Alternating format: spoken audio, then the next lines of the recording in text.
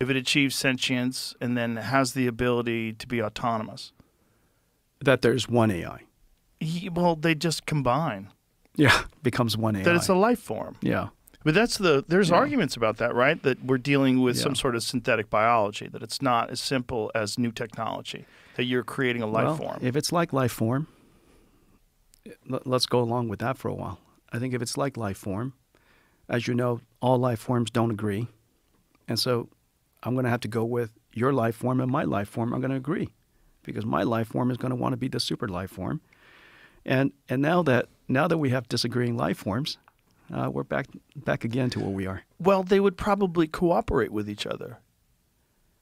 It would just the reason why we don't cooperate with each other is we're territorial primates.